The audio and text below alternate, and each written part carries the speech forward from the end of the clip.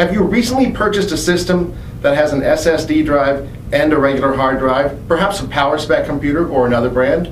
Well, you may have noticed that the SSD drives are smaller than the regular drives. So what you would want to do in these cases is move some system files from the main drive, the SSD, to the data drive. This is Paul, one of the techs here at Micro Center, and today we're going to show you how to remove the Hibernation file from the SSD drive. Let's get started.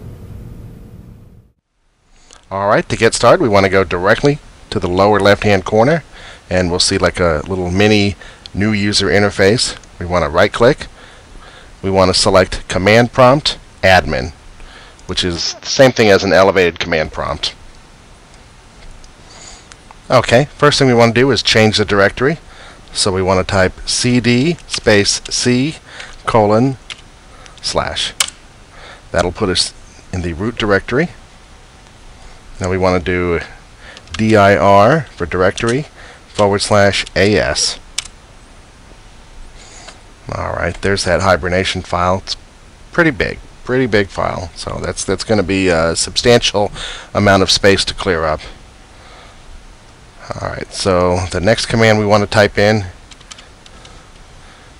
is power cfg space -h space off. Hit enter, and that'll bring us back to the C prompt.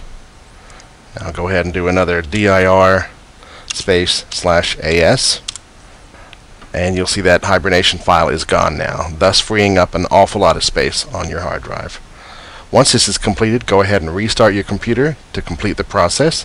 Hibernation is now disabled on the system, thus freeing up space on your SSD drive. If you have any other questions, come visit us at www.microcentertech.com.